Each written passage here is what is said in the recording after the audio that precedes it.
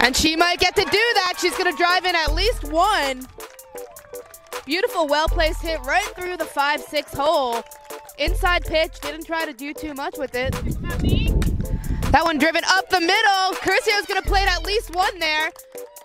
And Overbeck's going to get held up over at third.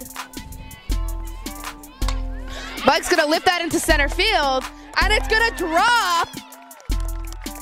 Mara Vike's going to get a 3 RBI triple. She's going to get held up at third.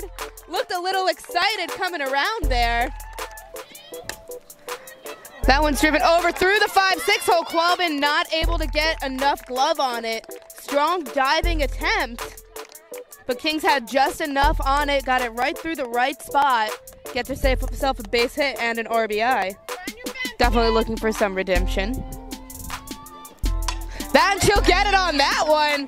That one's going to get to the fence.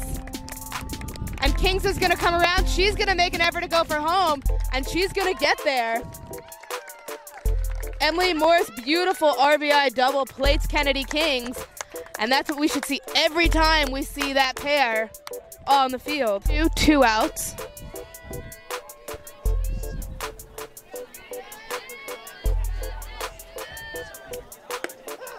And a beautiful outside corner pitch. That is a comeback right there.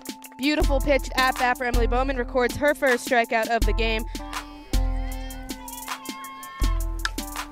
That one grounded towards Gabby Natoli. She's going to tag and go over to first.